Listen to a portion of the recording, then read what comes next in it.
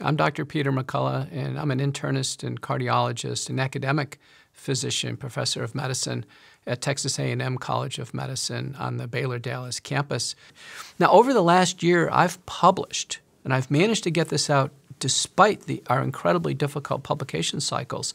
I've published 40 peer-reviewed papers on COVID-19. That may be more than anybody in America.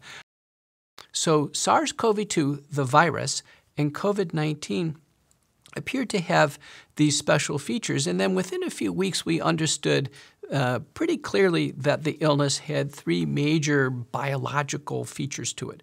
One was early viral replication, where the virus replicates exponentially as other viral infections do, and that it has a second phase where the immune system is tipped off into a very abnormal maladaptive pattern. So instead of the immune system defending the body, the immune system sends out signals that begin to damage organs, including the heart, the lungs, the kidneys, the brain, the blood system.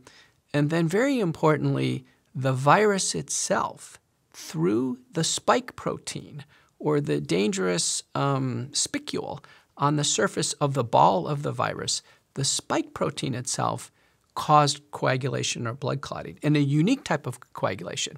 It's because it caused the red blood cells to stick together at the same time the platelets stick together. So this is a very different type of blood clotting that we would see with major blood clots in the arteries and veins. For instance, blood clots involved in stroke and heart attack, blood clots involved in major blood vessels in the legs.